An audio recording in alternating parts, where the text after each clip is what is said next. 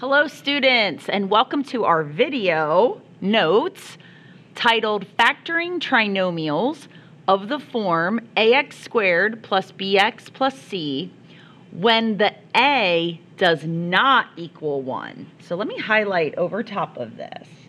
So we've already studied factoring trinomials in this form when a did equal 1.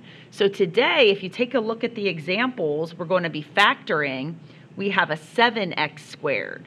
So it's no longer going to be a 1x squared. Here we have a 5x squared, a 6x squared, and a 10x squared.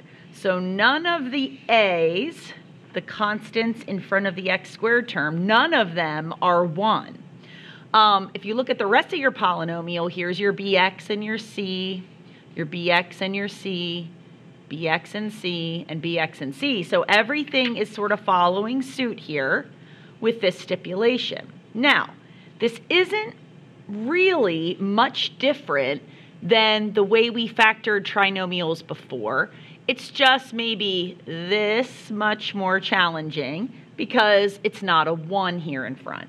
So I'm going to show you two different ways to do this. The first way is really just the way I prefer, which is just thinking about the fact that factoring means to express a polynomial as the product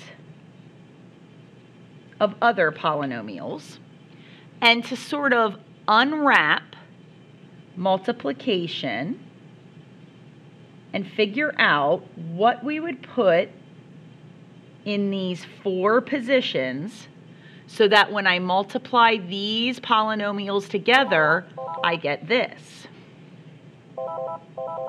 And now my phone's ringing, and I can't see who it is. Well, that is not a number I know, so I am just going to let that go to voicemail. Plus, I really don't want to talk during my video, so sorry for the interruption.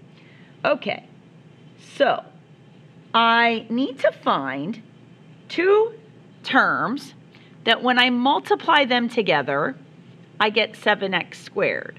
Now the good news is 7 is a prime number, so there aren't many choices for a 7.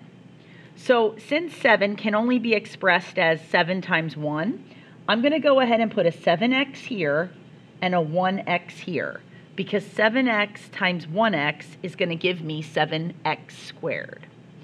I also know that on my last multiplication here, these 2 terms multiplied together have to give me this back term 2.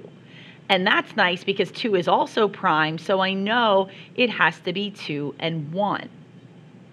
But where do I position them? Well, I have to keep in mind that when I combine my like terms, which will be found by this product added to this product, I have to know that I'm going to end up with a 9x. So I have to strategically place the 2 and the 1 so that that will happen.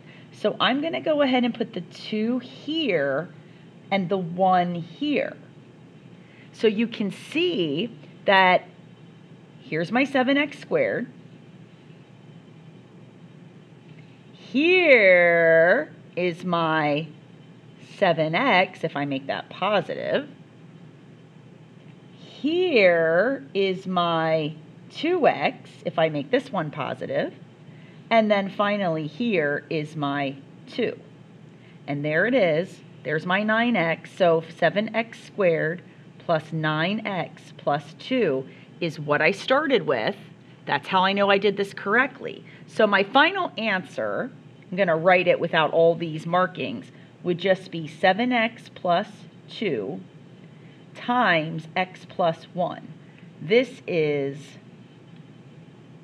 the factored version of this polynomial.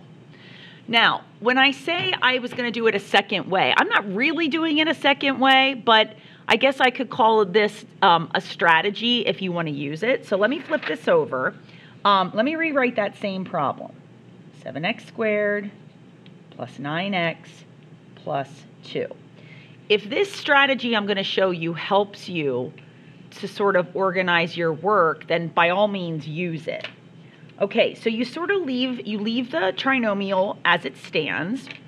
And so underneath this 7x squared, you're going to write two terms that multiply to give you 7x squared. So that would be 7x and x. And then underneath the 2, you're going to write two terms or two numbers that multiply to give you 2.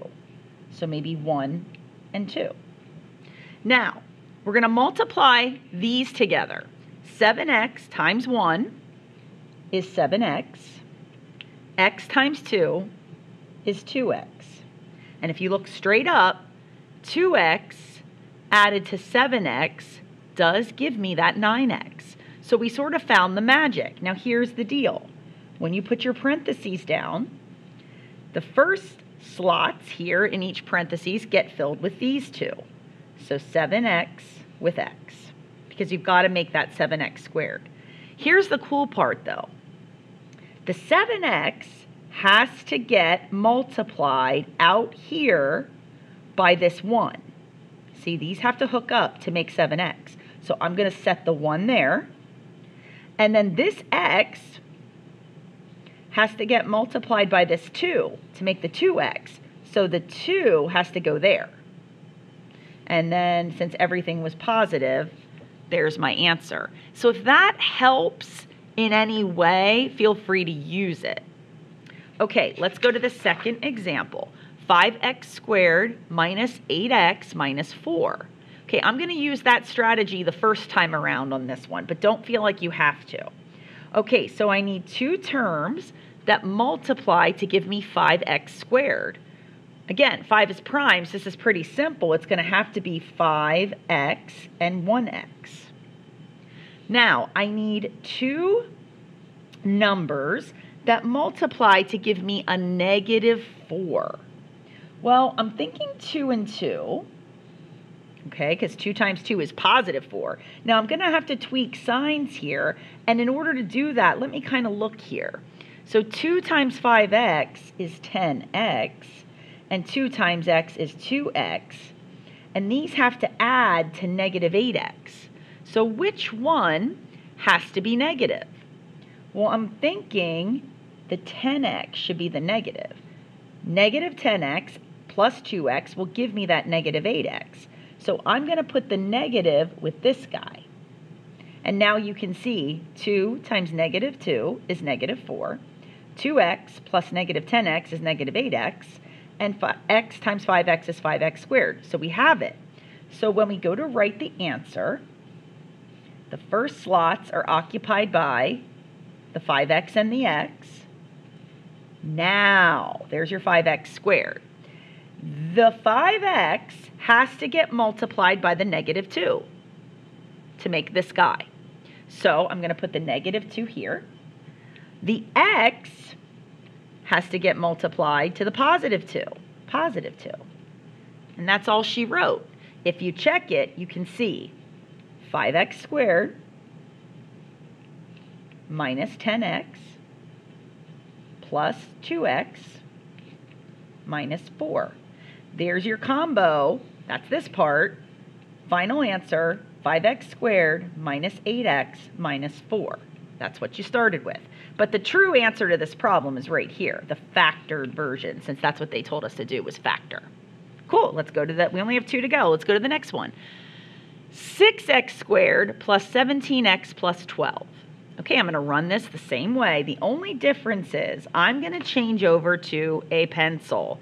And I recommend you do this as well for the simple fact that if you look at this 6 and this 12, 6 and 12 are not prime numbers. So there is a chance that when I get into this, I'll pick the wrong factors on the first time around, and then I can just erase and try other factors. Sometimes I get lucky, and the first time I do it, it works out. You just got to try stuff. So let's look at a 6x squared. I need two terms that multiply to 6x squared. So you got to think of your factors of 6. Right off the bat, I don't know what you're thinking, but I'm thinking 3 and 2. So if I take a 3x times a 2x, that's going to make 6x squared.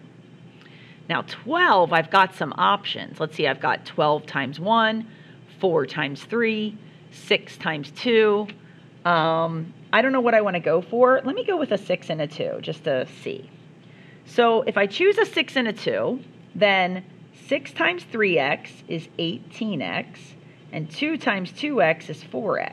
And then I got to look at this addition here. Can a 4x and an 18x, no matter what signs I put on them, can they ever add to a 17x? I don't think so. So I don't think this is it. So this is why I use pencil. I'm going to erase. All right, well, let me try something different. Let me try 4 and 3.